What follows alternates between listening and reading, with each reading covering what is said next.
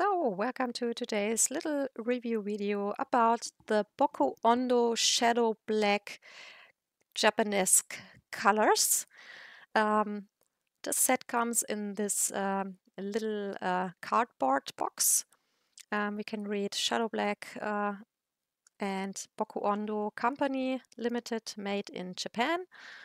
And it has 6 different colors inside, which are in this big Gansai Tambi styled pans. And you can get them out very easily. They are not glued or something. They're just put in the box. And so if you accidentally drop them and they fall out, they have a print on the bottom with the name or a number code, and so you can easily see which color is which. You can see now in comparison with a full pan watercolor pen that it is way bigger, so it is as wide as the full pen is long, and the height is the same, but you can see or you can see when I put my finger inside that it is not completely filled, and that it is not because I use them a lot, but because they are only half filled every time you buy them. And that is something I've read a lot of comments and bad reviews in this or other similar sets, and also on Gansai Tambi sets, that this is a bad quality product because the pants are not full, or that they want to scam you with half-filled pants and stuff like that. And that is just not true, because they actually have a very good reason why the pants are this big and why they aren't filled completely. And the reason is that these pants are designed to be used with a big traditional Asian-styled calligraphy brush. And they are very big traditionally, and that's why the pans are that big, so that you can go in the with your brush in the pan easily without damaging the bristles, because there are a lot of professional calligraphists, for example, in Japan, and I've seen a lot of documentary stuff about them and about the brush making process. And yeah, high quality calligraphy brushes can cost up to prices like $20,000 or $30,000. And when you have a brush like that, which such a high price, of course, or maybe a lower kind of brush which still cost a few hundreds or a few thousands, you don't want to damage it with pressing your brush in a smaller pen. And that's the reason why the pans are that big. And that's also the reason why they are only half filled, because then you can use a lot of water inside the pan without creating a horrible mess on your table. And yeah, so that's the reason. It is not because they want to scam you, and it is not badly produced or so. It is just very thoughtful of the original use of the product, which is in traditional Asian painting styles or in traditional calligraphy, the use originally. So I just wanted to mention that because I feel that it's very important, because there's a lot of misinformation and a lot of unnecessary anger. The volume, some people have really calculated that is around a full pan and a half pan combined. So you get around 1 full pan and a half pan in your color volume in one of those Gansai Tambi styled pans. And it doesn't matter if it's here a Boku Undo or a Kuretake or a Kisho Gansai Tambi. It doesn't matter. The pans are all the same. They're all the same size, and all of them are half filled, so they are all around the same volume of the color as well.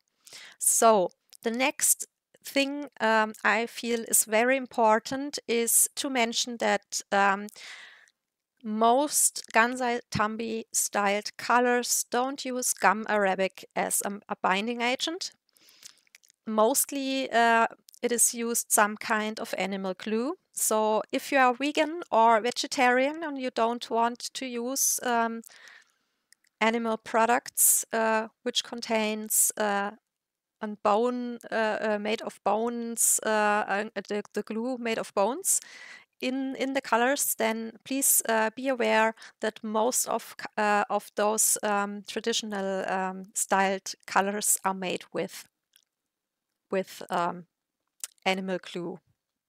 So I didn't find any information about the Boku Undo set. So if you have information about the binding agent in them, please let me know in the comments. I would be very thankful for the information. But I couldn't find any. But I know that other Gansai Tambi producers are using animal glue like Kuretake, for example. I know there are a lot of information in the internet saying that they are vegan, but they are not. If you want to read it in detail, I can recommend the blog from Kimberly Crick, which she have screenshots with when I think it was Jackson's talked with Kuretake directly, and they admitted that they are not vegan. Okay, so to this set here, we have 6 different colors, and it's all a different kind of black. We have reddish black, yellowish black, greenish black, bluish black, purplish black, and brownish black. And I think important to know is that that are not traditional Western styled watercolors. It are more traditional Japanese styled watercolors like Gansai Tambi colors, but I'm not quite sure because Boku Undo offers absolutely no information if they are dye-based or if they are pigment-based. I guess that they are dye-based because it is traditionally that are a Zumi ink colors, and Zumi is the Japanese word for ink, so a Zumi ink is practically, you say, ink, but yeah.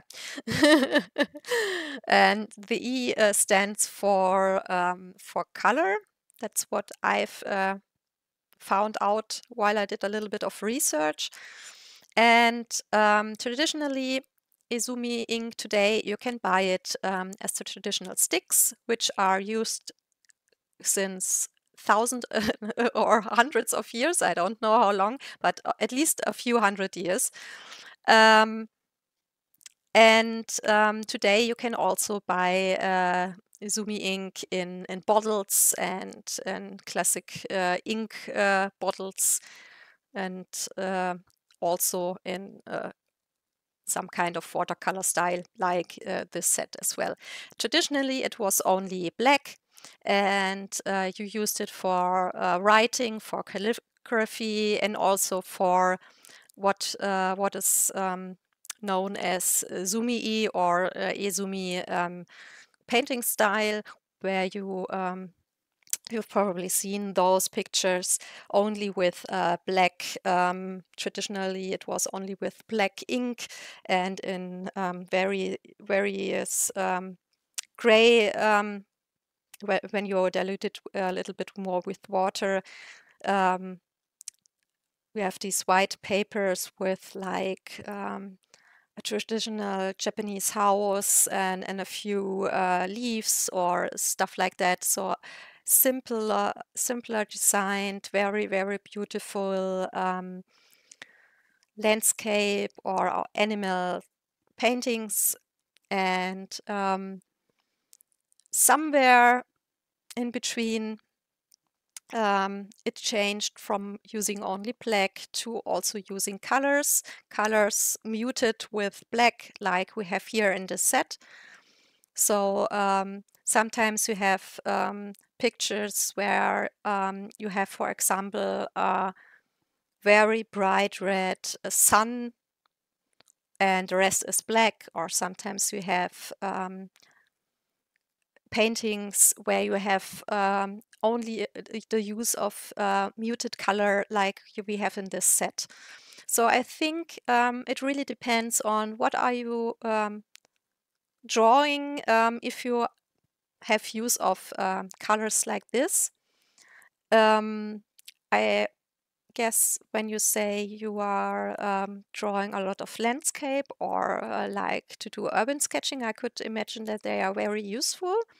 But please be aware that Izumi watercolors like this or Gansai Tambi watercolors are not the same as Western watercolors. It doesn't say that they are better or worse, or that they are easier or harder to work with. They just are different. So what I found out while using them in the past is that they all lift very, very easily. So depending on how you're working, how you do your art, if you need colors which lifts easily or not, or for what special kind of use, if you only use them as a background color where you don't have to glaze over and over again, for example, just depending on how you are working. Or you could also use them perfectly as a last glaze for the deepest shadow part, for example. If you are whatever you are coloring, you can use those as a last shadow color very, very easily as well. So just before you buy it, think about for what purpose do you want to use those colors? Are you in need, or do you use muted colors at all? And are you already using Gansai Tampi pens, so or colors, so that you are knowing how they are behaving when working with them? Or are you at the point that you say you haven't worked with them, but you have no problem with training a little bit differently? Because, like I said, it is just different to work with colors like those, and it is nothing bad. It is just something to be aware of, so that you will have to maybe try some things you already know how to do it with normal watercolors. But maybe you have to work a little bit different. And if you are at the point that you say, yeah, I have absolutely no problem to try out how they work and maybe learn it a little bit, at least how to work with them. So yeah, just to be aware of. I think that is very important. I think personally it is a very nice set, and it is very easy because you have ready to use colors. You don't have to mix anything. So if you are a little bit mixing lazy like I am, they are very, very perfect because you can use them straight out of the pan and don't have to mix different colors to get at the point. Of course, you could also say you are using a black watercolor and mix it with some colors to get similar colors at least. But like I said, I have no clue if they're using dye or pigments here. So we don't have any information about what it is, what they are using inside. We don't have any information about the binding agent, and we don't have any information about light fastness. But I know that a lot of those Gansai Tampi styled colors aren't light fast, so that is something I am think is super important to know, that I wouldn't rely them to be light fast, because if they are really ink based, like the description is telling, then they're dye based, and most dyes aren't light fast in any kind of watercolor. So I personally only use them in works I know I will not hang up on the wall, I will not give to someone else or sell to someone else, like, for example, work in my sketchbooks and stuff like that. They are really fun to use. And yeah, I hope that this was helpful. To be honest, I'm not sure how good they are working if you are mixing them together, like if you mix the yellowish and the reddish black together to create an orangey kind of black. I've never tried this. I know that you can read or hear in a lot of videos and articles that Gansai Tambi pans are always not able to mix together, and that is wrong. You can mix colors, Gansai Kambi colors together, but of course, because you don't get any pigment information, and a lot of those colors are convenient mixes, you are sooner at the point where you get a muddy result and a color which looks just nasty. So that is just something to be aware of, but it doesn't mean you can't mix them. You can definitely mix colors. I'm just don't know how good a Boku Undo color mixed with another Boku Undo color or with another kind of watercolor, because that is something I never tried before. Okay, so yeah, thank you very much for watching this video, and I really hope it was helpful and informative for you, and maybe helpful to decide if that is a set which you are interested in buying. I've bought my set a few years back, so I bought it around 12 or 13 euros in a sale. As our world situation is at the moment that everything just gets more expensive.